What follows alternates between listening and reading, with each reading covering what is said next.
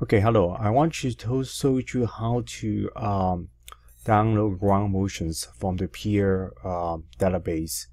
So after you log in into the web page with your account, and you come to this page, and this gives you two options, whether you use the NGA REST 2 database or NGA East database. And since we are at West Coast, assume most of you will practice in California, so this NGA REST is where you want to go. But like if you get an East Coast project, if you're working on East Coast, like a tectonic or geological setting, you want to use NGA East. But now we use NGA REST. So after you click on that, first of all, the very first thing to do is to select your target spectrums. So you come to have like three choices, rather like actually four choices. So the node scaling is pretty much is you can select anything you want. Pretty much it's just like a plain database for you to look at. But the other three is kind of like you start to set up our spectrums. So the ASCE code spectrums is where like the IBC examples that we have done. We will try that. And the user-defined spectrum is like you have your own spectrums. Then you can do that. And this peer NGA REST 2 spectrums are the deterministic method. All those like ground motion predictive equations, and also those like next generations and attenuations models. Those are the choice for you to use. So now let's look at the ASCE code spectrums together. Once you click on this, now you input the parameters that you need. For examples, in the very last class, last examples we have done together, we have this results. So we have the SDS equals to 1.2. We have the SD1 equals to 0.737, and TL, which is the long period, to be 2. So if we submit all these values, then you would generate spectrums, same as the one that we just manually calculate. So this is the ASCE or IBC code-based the target or design spectrums. So you can change this to linear scale or go back to semi-log scale. So after we have our target spectrums, then we can start to search for record, or we can download the spectrums if we want, or we can start searching our earthquake records. That's what we want to do. And so this page is for you to work on selecting ground motions. So here you can specify earthquake event names if you want to, use the for example, use the Northridge earthquakes. You want to use the last year Ridgecrest earthquakes in California, or you can use the 99 Turkey Kocaeli earthquakes. You can specify over there. And if you want to specify of very specific earthquake, the fault type, you can put in there too. Or you want to specify the earthquake magnitudes of the earthquake ground motions record. For example, if I select earthquake from 7 to 8 earthquake magnitudes, then like all the records that you generate, or you search for you, only are those magnitudes between 7 and 8. So you have the capability to do that.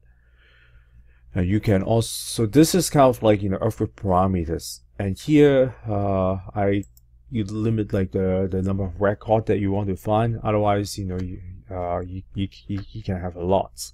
For example, this one, maybe I just select 7 earthquake ground motions.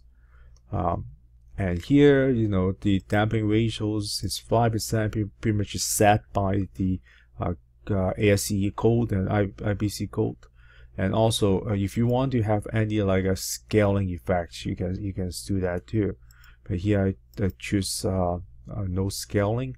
So scaling means like you like acceleration time history of earthquakes.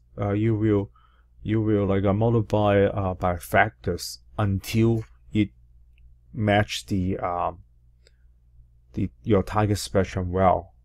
So that's the scaling effect. Actually, we can try both. So like maybe the first times, let's try like there's no scaling, and then we can search the records. So this is the 7 earthquake events that you select for us, and here like you know, it shows you the mean and also +1 standard deviations on how's the response spectrums look like, averaging all the earthquake ground motions.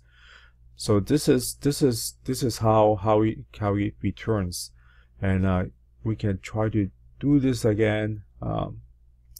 If we try to like, you know, use some scaling effects, so that's like a different like a scaling method that you can choose, and then like we can search the results again.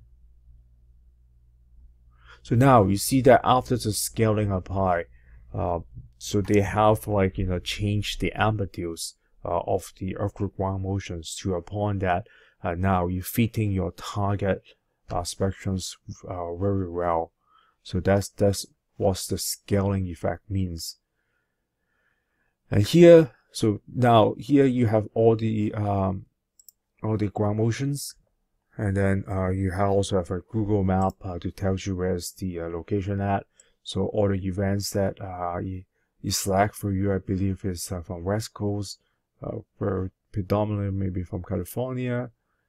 So Imperial Valley, Southern California, Holy Stars, San Fernando. Pretty much all of them are from California. And then now you can download your record by clicking these buttons. And I save it on my desktop, and I open the folder.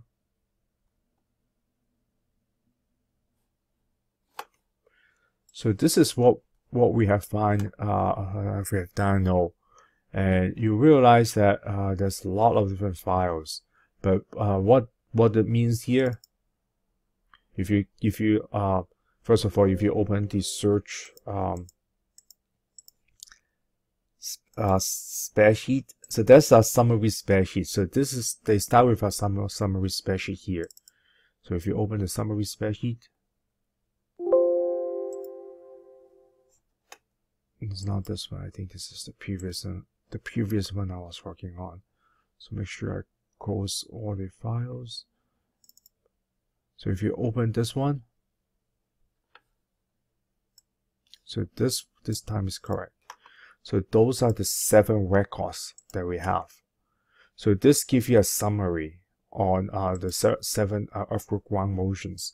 And if you look at the end, it tells you for each earthquake events, because we allows to have 7 earthquake events, but each earthquake record, remember we talked about this in the beginning of class of this lecture, how those earthquake ground motions are recorded.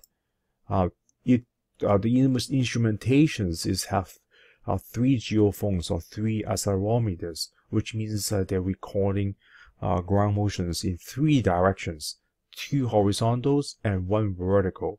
So it's being shown here. So you have 2 horizontals and 1 verticals, and those are the file names. So let's open one file for examples. Let's look at the this earthquake events, Imperial Valleys record number 2. Wow, this date back to 1940s. And let's look at the horizontal component, particularly this files. So we know, like, those are the file names. So those 2 are the horizontals and 1 vertical. So let's look at the horizontal. So this ELC 180, the empiricals ELC 180. So if we go back to our files, the ELC 180, which is this one, and this is under actually, like, for this file name we have 3 files, because this AT2 stands for the acceleration time history, and the DT2 stands for displacements, and this is the velocity. So which means this is the one that we're looking at, because we want to find plot the acceleration time history. So if we open this, so this is a text file. So this is the header telling you, like, where's the earthquake stations and which earthquake is it, and it tells you this is all the data here is in terms of the gravities, so in the unit of G, and it tells you you have like a 5,372 data points they record, and between data point and data point. So this is how the accelerometers or the geophones readings is pretty much just like every 0.1 seconds you read 1 readings. So this is like time 0 accelerations. This is time of 0.01 accelerations. This is time of 0.02 accelerations, so forth and so on. So you either if you want to plot out the acceleration time history, you can grab all of this and then, like, set up a time scale in Excel, and then make this to become like a time step of 0.01. So you have one column for time and one column for accelerations, and you can plot out the acceleration time history. And be careful. It's not all the geophones or accelerations have geophones and accelerometers have the standardized time steps. You may find some of them is 0.05 second separations. Some of them may be 0.02. So be careful each time when you open a file. Really, like, read about what is it indicating. So that's one way you can process this data directly on Excel. And another options in effect is to use the software that we talk about.